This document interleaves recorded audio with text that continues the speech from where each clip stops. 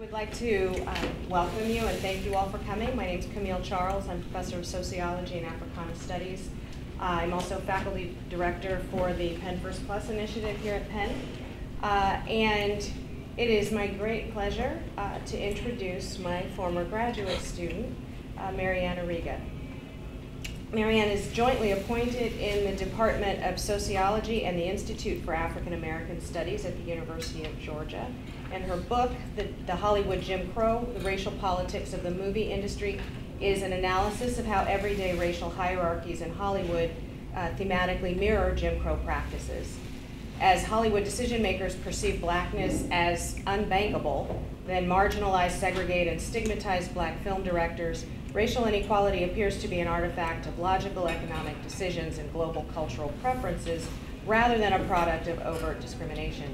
Revealing how racism operates in a major culture industry, the book illustrates an important shift in contemporary explicit racial discourse that masks racial inequality with economic and cultural rationales. More broadly, her research and teaching interests include race and ethnicity, film and media, digital sociology, and African American society. Other ongoing research examines the symbolic inclusion of racial groups via ideologies, narratives, and emotions, as well as the possibilities and perils of digital technologies for racial inclusion politics. In addition, she serves on the editorial board for Social Currents, the official journal of the Southern Sociological Society.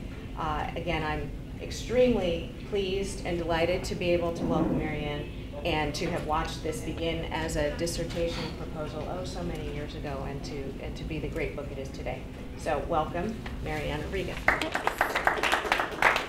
Thank you. I'm sorry I can't stay, but I'll watch the video. Thank you, everyone, for coming out in the rain. It's always hard to make that trek, so I really do appreciate that. And thank you to the Department for Africana Studies, that I've witnessed the department go from a center to a department status, and it really did make a big change in my own trajectory at Penn, because having that extra support from the department was very important for me, and they're always here for students, so it's very great that they're able to become a department and to provide extra support for everyone. And I'm also very grateful that my advisor, Dr. Charles, was able to introduce me, because she's provided a lot of support for UPenn as well. And thank you to Real Black for coming out and filming this for their YouTube page, and also thanks to the Penn Bookstore. So I'm going to just give an overview of the book broadly, and then we can have questions or comments afterwards.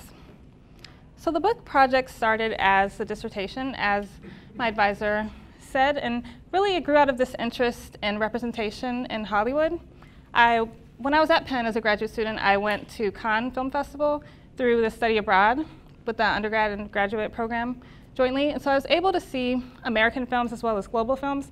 And I was really interested in how there was not a lot of diverse representation of American film and American cinema in international venues like the Cannes Film Festival. And so that really grew my interest in trying to understand more about representation in Hollywood and how that took place, and how, to what extent, are directors able to get their films to global audiences. So that really drew my interest. And 2019 is a really fascinating year because it is the 50th anniversary of the first black director in Hollywood.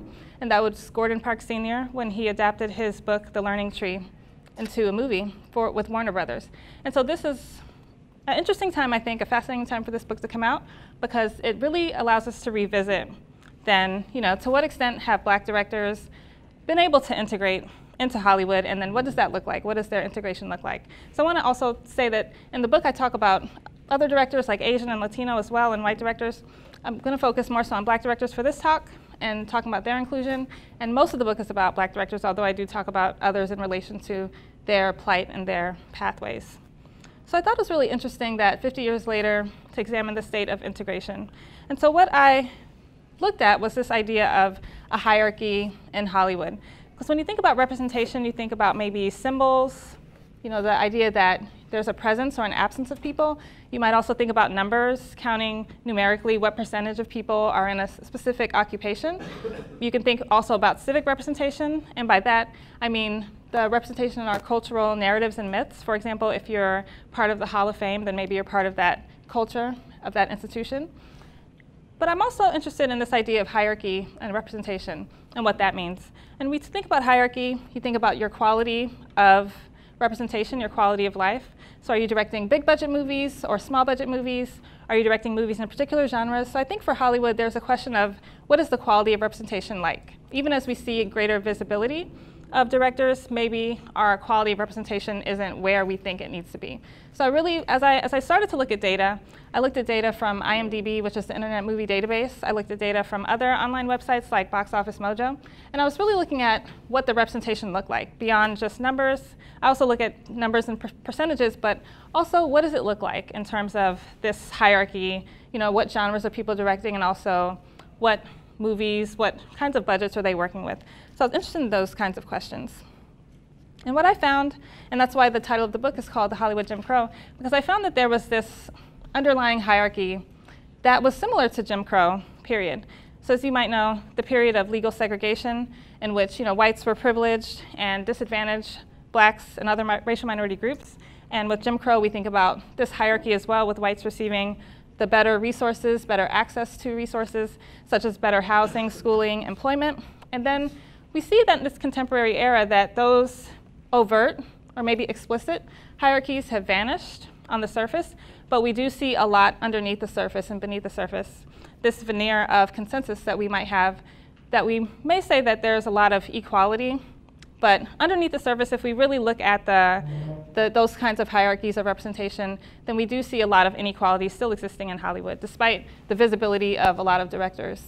So I was really trying to link the book, and of course it's a play on Michelle Alexander's The New Jim Crow, just to understand how in this era we do have this lasting sense of inequality and what that means across different dimensions. So of course her book discussed mass incarceration and to some extent policing, and so this is looking at Hollywood and asking the question of to what extent is racial inequality still prevalent in Hollywood today. So I think it's a very fascinating time that we have to look at the idea of racial inequality. Are we in a post-racial world, or does race still matter, and in what sense does it matter? How does it matter?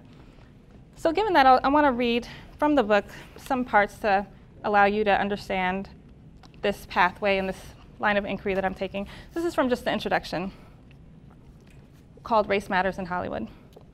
The movie The Magnificent Seven, an action-adventure Western, starred the veteran actor Denzel Washington alongside the less well-known white actors Chris Pratt and Ethan Hawke.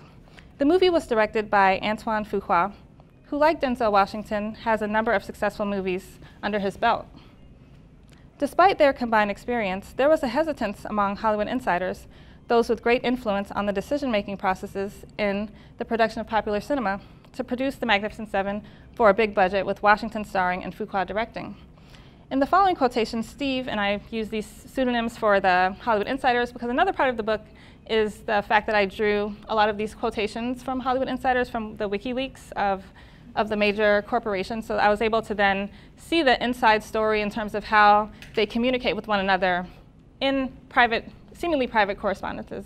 And so that's where a lot of the context comes from, by really trying to link these inequalities to the actual words that Hollywood insiders, who are like just people who are working in the industry but have positions of power, and how they really draw on those conversations and talk about race. So here's one of those quotations. Love the script. Plot. Characters all incredibly well written, and with Denzel and Antoine it feels compelling. My concern is that Equalizer was 36% Caucasian and 35% African American. I wonder if we were to look at successful Westerns like True Grit, how much of that audience was Caucasian? I honestly don't know, but if I had to guess, it would be more Caucasian and less African American. So if in the last week we're figuring out what audiences to double down on, like we did with Equalizer, I want to be sure that audiences has the elements they need to buy the tickets. Do we double down on African American audiences? And if so, does that audience show up in a big enough way at Westerns to make our number? Or do we push older Caucasian males towards an Denzel, Antoine Fuqua movie? And if so, will they show up in a big enough way? Obviously, Westerns pose an initial set of concerns, but I'm not sure the pedigree is the perfect fit for the lovers of the genre.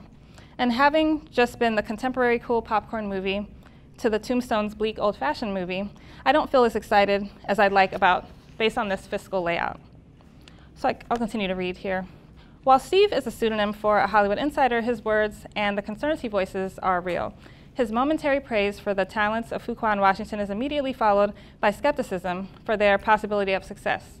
In particular, he expresses uncertainty about the financial outlook of the Magnificent Seven for reasons that appear to be outwardly related to race. Believing that the audience for all Western genre movies skews Caucasian, Steve imagines a predominantly white audience for the Magnificent Seven. He reasons, therefore, that the casting and directing should also skew Caucasian in order to capitalize on this target audience. As he puts it, to be sure that the audience has the elements, they need to buy the tickets, and to be certain the pedigree is the perfect fit for the lovers of the genre. Here, the elements in the pedigree implicitly refer to the racial makeup of the cast and director with respect to imagined audience desires. So this idea that we're lumping together race with economic considerations is a recurring thought in the emails and correspondences between Hollywood insiders.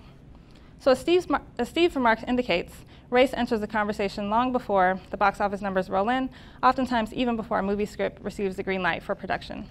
So if we have this question about whether race still matters in Hollywood, we can see not only with the data that race matters, but also with the very conversations that Hollywood insiders have amongst one another, that race is oftentimes a concern, and it's always expressed, whether it's expressed before or after the film is shot, whether there's a green light for the movie, whether there's a discussion about the distribution of the movie to foreign audiences or to domestic audiences, race always seems to be a concern in how movies are made and produced and distributed. And I call this part labeling Black unbankable, because how we see Hollywood insiders dealing with race is that they seem to think that race, bankability, economics, profit are linked. And so we see the language of labeling Black casts, Black actors, Black films, or themes even, unbankable in many cases, and also doing the opposite with films that have white actors or white stars, suggesting that those would be more profitable. And so one example of this is how Hollywood directors look at advertising movies. So the unbankable label affects a movie's marketing strategy. Hollywood executives conceive of small specific audiences for Black films and large general audiences for white films that often go racially unmarked. In turn, Hollywood executives envision race-segmented audiences and thus heavily market Black movies to Black audiences. What transpires is a self-fulfilling prophecy. Race marketing plans reinforce the perception that Black movies are unbankable to non-Black audiences. So an example of this is marketing the movie No Good Deed, which starred Idris Elba, and About Last Night, which starred Kevin Hart. So marketing those movies on programs like Queen Latifah, 106 in Park, which is a music program, Apollo Live, Sisterhood of Hip Hop, Atlanta X's premiere, Love and Hip Hop finale, movies like, or television shows like The Braxton Family Values. So picking these race-targeted audiences and marketing Black movies or movies with Black actors specifically to those audiences and not to other audiences. And so in some cases, this is a self-fulfilling prophecy in that it really does shut off the kinds of audiences that this movie could potentially have. So another way this Hollywood Jim Crow operates is the kinds of movies in which Black directors direct are more likely not to be these major studio movies. So we think about the major studios are Warner Brothers, Universal, Columbia, 20th Century Fox, Disney, and Paramount. And less often they're seen directing movies distributed by those companies and more often by smaller companies or by studio independents. Companies like Sony Screen Gems, for example, or Fox Searchlight. And so we see them ghettoized into directing for certain companies and getting distribution that is largely suppressed. Because if you think about the larger companies, they have more access to resources, they have bigger budgets, and that's another way that we see this modern Hollywood Jim Crow operating, is that they have select budgets for their movies, but also narrow advertising markets. And this, if you ask the question about intersectionality, which a lot of people would, how does this then affect female directors, especially women of color? And so for Black female directors, we see that there are a very small percentage of directors across the board. So less than 2% of directors are Black females. And they are less likely to have any representation in any given year. So in one year, you might see a director of a major studio picture, And many years you go without seeing a director. So some of the directors that people know now are like Ava DuVernay, who recently had a $100 million picture with A Wrinkle in Time, and that's the highest budgeted film directed by a black female. Before that, it was Angela Robinson's Herbie Fully Loaded, and that was a $50 million picture. And so if you take those two, but then you go to the third one, then there's a significant decrease there. So you see that black women don't typically have big budget pictures, although you do have a couple of highlight directors that you can pin to that have those budgets. But in general, you can't really name more than 2 black women that have had $50 million or more to direct a movie. So we do see that inequality is really exacerbated when it comes to black women. And even for black men, there's not a lot of big budget pictures that they're directing. You have a couple of exceptions with people like Antoine Fuqua, but you don't see many of them entering into that upper echelon of directing.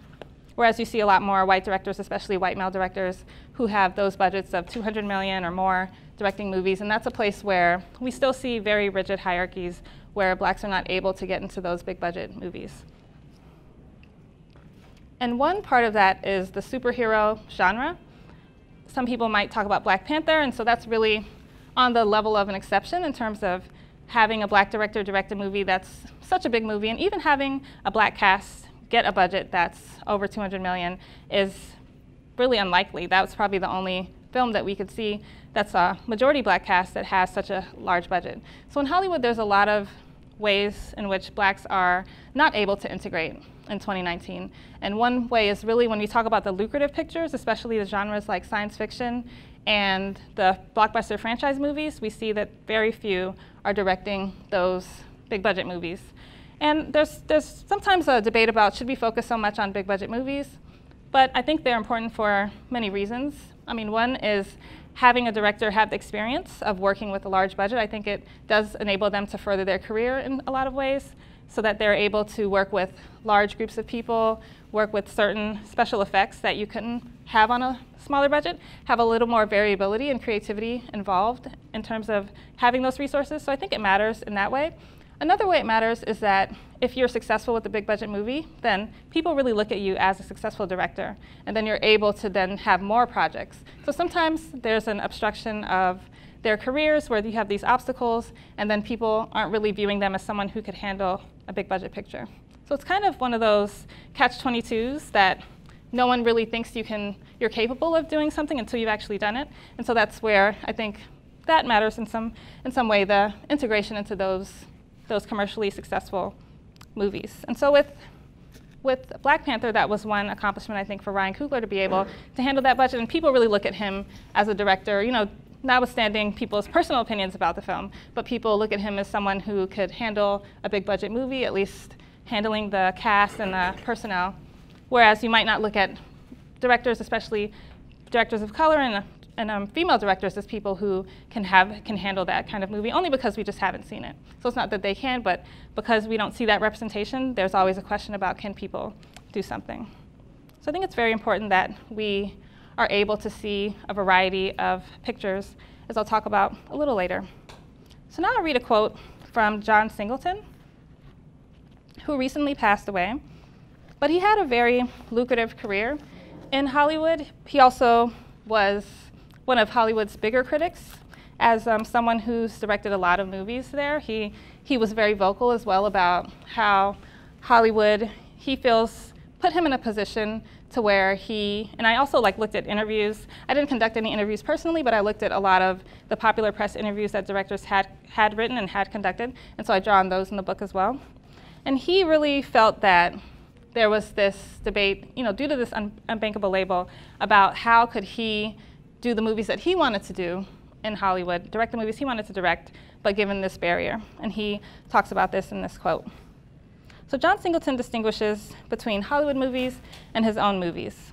Quote, "I can do action pictures with a lot of different people in them, and I can go back and do my core stuff."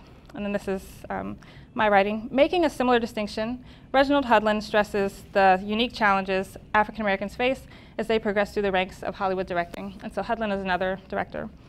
And he says, "When I look at my peers, like Spike Lee and John Singleton, we all reached the same point where we had great success doing personal films, and then all of a sudden Hollywood said, now we want you to do our movies. We still wanted to do what we wanted to do, but if you want to work, you'll do our movies. We each hit this point of frustration that none of us could figure out how to work around. So that's Hudlin's own words about how he felt working in the industry. And so I think it would be interesting. Some people asked, should I, since I didn't interview directors for this book, should I go and interview them? I said, well, that would be really fascinating. I don't know if working directors could talk without, like, I guess off the record or on the record. You know, we love to see the juicy quotations on the record, but I think it may be hard to talk while you're still trying to work. But these are people who did express their discontent with Hollywood while they were still working, so it's very courageous and bold of them to do so. So I'll read a little bit more from this section. Both Singleton and Hudlin distinguish between personal films and Hollywood films. For them, getting work and sustaining a directing career largely implies doing Hollywood movies. Seldom do Hollywood executives give a black director a big budget to make a movie with a black cast or theme. Perhaps at some point, directors realize that their continued success and likelihood of securing future work in Hollywood, especially work with big budgets and for major studios, depend on their concentrating on fewer personal black films and more mainstream Hollywood, or white, or at the very least multiracial movies. In exchange for integration into Hollywood, directing films with bigger budgets and in more commercial genres, black directors are pressured to abandon the types of films on which many of them built their careers, films with black casts and themes, and instead pursue films with black casts, themes, or cultural experiences. That's great music here. I can loosen up a little bit. Yeah. So it's interesting that they, you know, this question about, well, what is integration now? And so I think a lot of them are questioning this idea of, to what extent is integration then moving us away from the kinds of movies that we want to direct or the movies that we're honing our talents on? I think that's a big question, because a lot of directors, and John Singleton's career trajectory himself actually points to him directing, do people know the Hood trilogy, what films are involved in that? So there's Poetic Justice, there's Higher Learning, and Boys in the Hood, which were his first few movies in the 90s, and that's what people refer to as the Hood trilogy, because those were films that are really just personal to him and about, you know, where he grew up and really things that he could relate to. But as he progressed in his career, he was doing other films. You know, he started to do Shaft, which is more of a Hollywood movie, the remake of the blaxploitation movie. He also did Rosewood, which is kind of a historical period drama about an incident in Florida. Yeah, and so then after that, he went on to do other movies, what he calls like Hollywood movies, or what Reginald Hudlin also calls Hollywood movies, where he's directing this movie with Taylor Lautner starring in the movie, and then he directed Four Brothers. And so he goes on to do, and that was Abduction. People have seen Abduction. And he also did Too Fast, Too Furious, which was one of those, I guess now it's a global franchise. They're on like Fast and Furious 100 now. And so he also did those movies. But you see that there's this trajectory where he's not really directing movies about black themes, movies about black culture, black casts, and to be an American filmmaker, that's an integral part of American culture, black culture. And so we're asking ourselves, I guess the directors are asking themselves, to what extent is directing then in Hollywood, and this idea of integration, to what extent is then there a lessening of a representation of black culture as they become more successful directors, as they are given higher budgets? Of course, with Black Panther notwithstanding, because I always talk about how that's the only, and then people also critique like this is a fictional representation of, you know, this fictional Africa. So again, this is not a historical Africa representation, and this is not an African American representation by a black director with a big budget. So we always ask ourselves, you know, so what kinds of movies then are black directors directing when they get big budgets? They're not really directing movies that are like realistic kind of movies about black culture, or even if it's a fantasy movie, this is with Black Panther, it's a Marvel picture, which again is not from his own creative standpoint. It's really a comic book adaptation. And so of course there's some variability there. But what kinds of movies then are they being prevented from directing as they aspire to have these larger budgets? That's really part of the question of this sense of a black stigma. And this chapter is about the stigma of blackness and to what extent does that impede their careers and impede their directing. And one thing that they do often is have to then label movies as universal and human. You know, some of the criticism they get is that, you know, is this movie, if it has black cast or if it has black actors or about black culture, is it a movie that everyone would like? Is it a movie that could attract larger audiences? So sometimes they have to label their movies in a way in which they believe it will attract larger audiences. There's really this dilemma that they face when they're trying to get into larger budgets.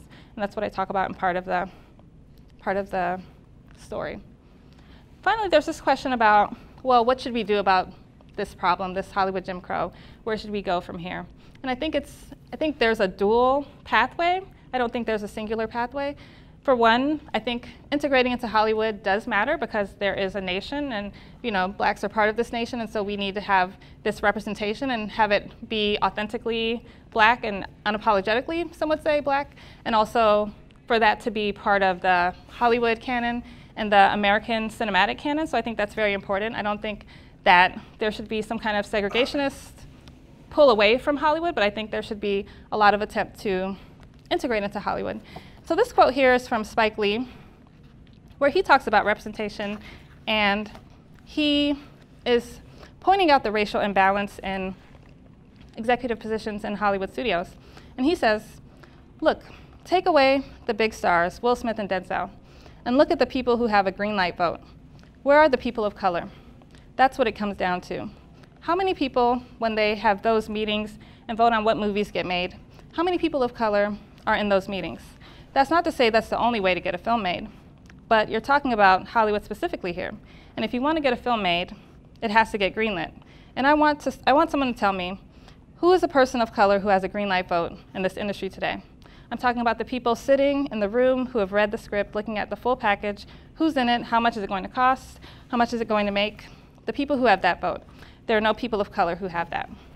So here he's talking about this sense of hierarchy, and he's really questioning the upper ranks of Hollywood. If Hollywood is going to be the American film industry, this multicultural American film industry, then there should have representation at all ranks, so executive ranks as well as directors and producers and all the other little positions that people don't think about, like makeup artists and costume designers and all of those other little positions that unless you're at a film school or on a film set, you won't really know. Even hairstylists, there's so many little positions around, and they're not little because of course we look at the Hollywood production and see it as one seamless production, but of course there are little pieces that are involved. And so he's really saying that there should be representation at every rank that's diverse and that's inclusive. And he's specifically pointing to the executive ranks because he feels as though they have all the power to greenlight movies, that if there's a movie to be made, then executives should be able to greenlight that, and he wants that to be very diversified. So he's not alone in expressing that concern. And I think since this kind of dialogue happened, there have been a lot more inclusivity in Hollywood. For example, with the Academy of Motion Picture Arts and Sciences, there was a black head of that as well, and there was a lot of discussion about getting the Oscars diversified. And I'll give a quote here that points on that. And this is from a Hollywood Insider. In this quote, the Hollywood Insider and others were having a conversation about the film 12 Years a Slave, and this is before it won an Oscar.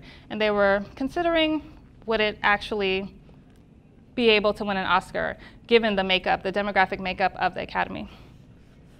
So she voices her observation in a correspondence to Hollywood executives and other insiders. And she says, 12 Years is truly a brilliant film with a compelling story. This film is made by a Brit that exposes the darkest hidden history of America, exposing a cruel and brutal segment of our white society. These plantation owners are as terrible as the Nazis, who are the only acceptable cinematic villains. The Academy's experience of watching this film is not pleasant. Some will not see it because of the violence. Eventually, they have to vote. If they put it in their DVD, they may fast forward or turn it off. So will they vote for a Best Picture so difficult to watch?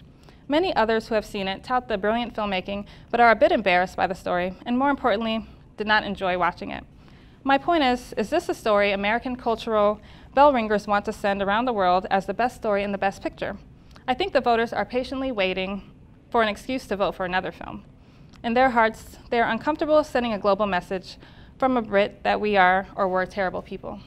And so this quote, I think, is very loaded in terms of this analysis of someone thinking about not just, again, when we think about the Oscars, we're not necessarily evaluating the quality of the filmmaking, but obviously there's a lot of politics involved in what movies get chosen. And you can look at a lot of the Best Picture winners and just examine what are the politics of the time and how does that impact who votes for a movie and who doesn't vote for that movie. So I think that people are not only evaluating the merits of movies, but also expressing their own subjectivities and their own opinions and ideologies when it comes to voting for movies. And I don't think that, sometimes we like to talk about objectivity and the idea that no one brings their own self to these decisions, even when it comes to Hollywood executives. But I like to err on the side of everyone brings their own subjectivities, because that's usually how it is. So I rather just say that we should all be able to bring our own subjectivities to the table when we're coming to make decisions about movies. So I think representation is important for that reason, that we need to hear from this idea of a multicultural nation and let everyone bring their subjectivities to bear on all of these decisions, as they're important for affecting who is representing our culture and in what cases. And so some people can disagree with me there and say that they're perfectly objective, but I think that we're all probably a little bit subjective when we make decisions. And sometimes we can't help that. So I think it's just important that we have different people who are representing us when it comes to voting, when it comes to having those meetings at the table, as Spike Lee would say, because it's important that we get to hear all of those subjectivities, and then maybe that will help us make a better decision that could in the end be more objective than if we just air out what our positions are and our positionality, as some would say, what they are. So I think representation in Hollywood is important for those reasons, that we want different kinds of movies in the film industry, especially with large budgets. But I think there's also this path that we should take that involves also having an industry that's countering Hollywood, or that's maybe not countering, but that's also producing movies on the par of Hollywood. So I don't think that we should uniformly and unilaterally rely on Hollywood to make these big budget pictures, but why can't there be some other institution that makes pictures that are $200 million, and so we're all forced to watch what other people think with these big budget movies? Because one of the allures of Hollywood is that they're able to make these really seamless pictures because there's a lot of money and a lot of editing involved.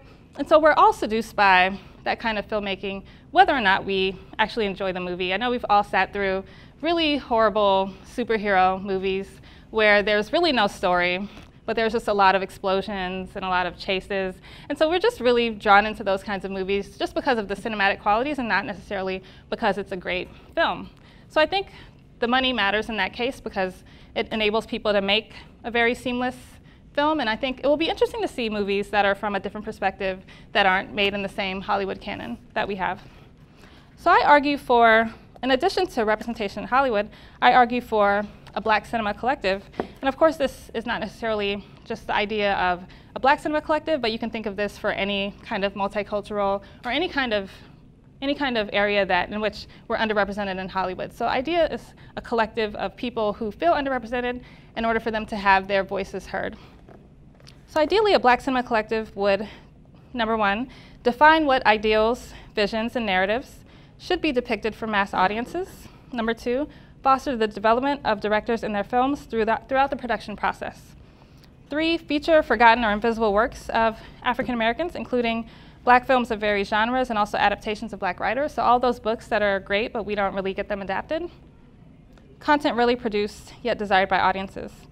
Four, see those films through the distribution and exhibition phases, because I think there's not enough on the production side of independent cinema, but I think there a lot more could be done to think about not only having independent filmmakers have their own films, but actually have a meeting around a table and say, well, what kind of movies do we want to see in the Black community and other communities? What kind of movies do we want to see? And let's be proactive about, instead of everyone making their own independent film, let's try to make this one really huge movie every single year and really make decisions about what that should be. So seeing it through the exhibition and distribution phases, and if partnering with Hollywood to distribute movies, there's this great distribution system already ongoing and theater system, so that part I think is already laid out. And just partnering with them in the way that someone like Tyler Perry gets his movies distributed with Lionsgate and others. So currently, independent cinema is not at all a formalized system, but rather an assortment of individual projects by emerging or established directors, producers, writers, and filmmakers. The projects are typically small in scale and shaped by random events rather than molded by organized regular occurrences. So as a whole, there is not as much planning and future outlook when it comes to the projects collectively. So there's no meticulous designed production slate of movies emerging from a central institution, only one-off productions by individuals. So that's really, I think, the call to arms here is, I think, understanding what are some of those areas where we'd like to see a Black-directed movie. You know, maybe if there's a science fiction movie and we don't have any science fiction movies that have Black casts, maybe that's one place where you know, everyone says Oprah because Oprah's the billionaire, or everyone looks to Oprah, but you know, however to pool money together in order to make that picture outside of getting financing from Hollywood. Or there could be the work of some writer that could be an adaptation, even movies about slavery, like with 12 Years a Slave, as the Hollywood Insider who talked about the Oscar mentioned, it's by a British director, you know, so what are the perspectives that directors with the history of slavery in mind, what are their opinions and thoughts? And I don't know that Hollywood would fund a movie of that vein. So trying to think of movies that we would love to have that are outside of what Hollywood has traditionally funded, and trying to find out ways to pool money together to get that to happen. So more collaboration on that side. So thank you for your attentiveness, and I'd love to hear your thoughts and comments and questions if you have any.